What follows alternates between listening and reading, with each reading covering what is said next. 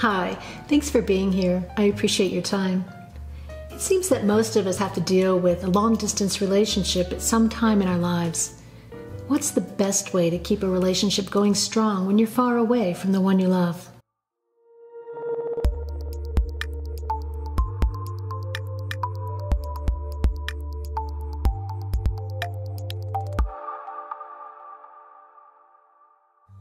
There are times in our lives when we must be separated from the person we love most.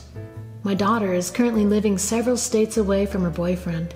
She was living with him for the last year, but he had to finish his last semester of college in another state. When she was a teenager, she had a long-distance relationship for more than a year with a guy in another country.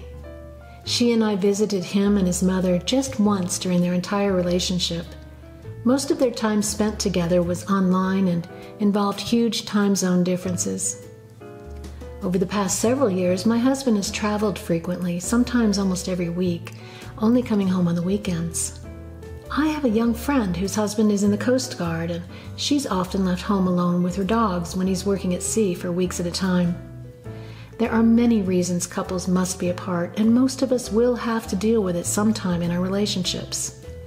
Technology such as social media and Skype has made getting through these stretches of time much easier.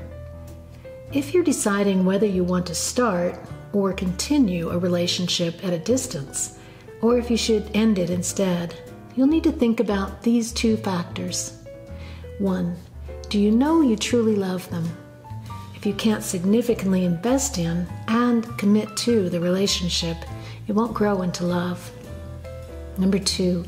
Is staying together as a couple what is best or what is wanted? Remember that what you want can change over time, but if remaining a couple brings you closer to your life goals, then that is what is best for you. Being far away from one another puts stress on the relationship because it requires an extraordinary amount of trust and dedication. It can be so frustrating to keep the connection you once had when the two of you were together all the time. The extra distance makes things complicated, and you could get sad and lonely at times. However, time apart also makes the simplest things the sweetest, like being able to hold the other person's hand, eating together at the same table, feeling each other's touch, taking a walk together, or smelling each other's special fragrance. The things we take for granted when we're together all the time become as precious as gold when our time together is very limited. To keep your love alive and strong, here are 10 tips to make your long-distance relationship work. Number 1, have an end goal. Make a plan with each other and create a timeline, marking down the estimated times apart and times together, and decide when you will get back to being together full-time. If both of you are working in the same direction towards a future that includes one another, it will make the waiting more bearable. I have this tip listed first because both my daughter and her boyfriend agree it is the most important thing they can hold on to when they miss each other. Knowing when the separation will end relieves a lot of anxiety for them. Number 2, try to communicate regularly and creatively. Message each other good morning and good night every day. Update your partner on your life and its happenings, however small. Send each other pictures, audio clips, and short videos from time to time. By putting in this kind of effort, you make the other person feel loved. Number 3, do things together. Play an online game together. Watch the same movie at the same time, then discuss it afterwards. Go to an outdoor event or visit with family while you're video calling each other. Order food delivered to your partner and eat dinner at the same time. Number 4, visit each other. Visits are the highlight of every long-distance relationship. After all the waiting and yearning and abstinence, you finally get together to enjoy kissing, holding hands, and snuggling, which are all common to other couples, but so very special and extra intimate for people rarely together in person. Number 5, stay honest and open with each other.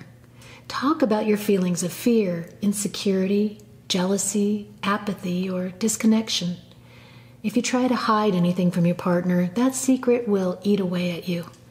Don't try to deal with things all by yourself. Let your partner help you and give you the support you need. Do each other the favor of discussing important feelings like these by phone or video call. It is too easy to misunderstand the tone of a conversation when using only text messages or email. Number 6, enjoy your alone time and your time with your friends and family. Go to the gym more often. Get a new hobby. Watch films or television shows your partner doesn't like. Use this time as an opportunity to get to know and appreciate yourself and the things you like.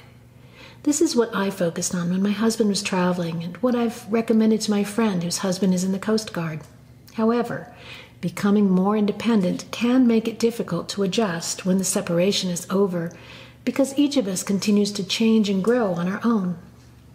I developed routines with a whole new group of friends that my husband had never met. He got used to sleeping sprawled out in a king-size bed and having daily maid service. Once he was no longer traveling, it took many months to develop routines and habits as a couple again. Number 7, know each other's schedules. It's helpful to know when the other person is busy or not so that you can text or call at the right time. This is especially essential when the both of you are living in different time zones.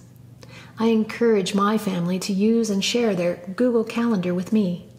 That makes it easy to know when they'll be at work, school, or at the gym. Then I don't worry if they can't return a text right away.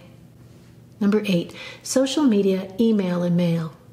Social media helps everyone stay connected, but regular mail has become even more special because of the effort it takes to get stamps and envelopes or make a trip to the post office.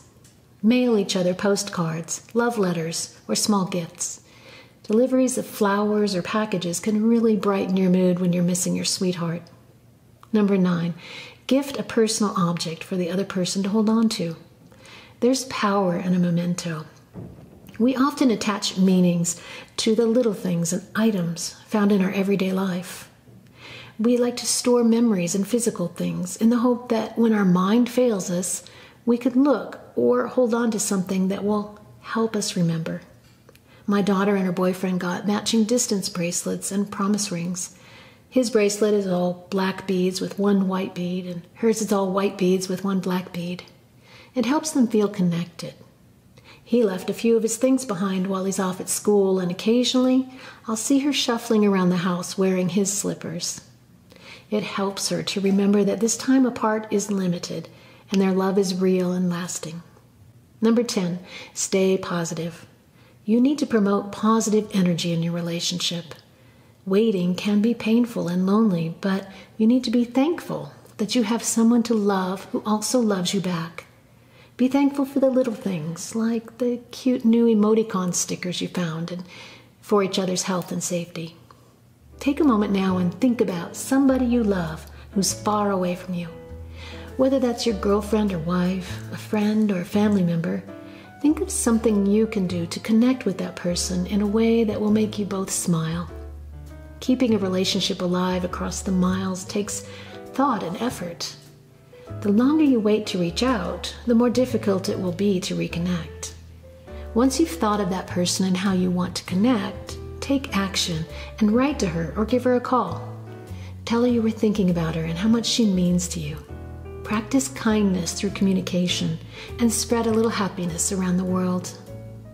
While you're reaching out, write to me in the comments below and tell me what you want to learn more about in upcoming videos. I'd love to hear from you. If you'd like to send me a little sunshine to brighten my day, please visit my Patreon page and consider pledging a small amount each month to join our community, receive bonus perks, and support my work. And please take a moment now and subscribe. I'll be uploading a new video every Thursday, as well as occasional bonus videos. Thanks for meeting with me. We'll talk again soon.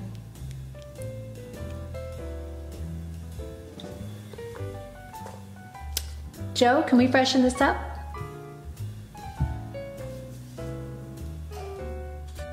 The softer side.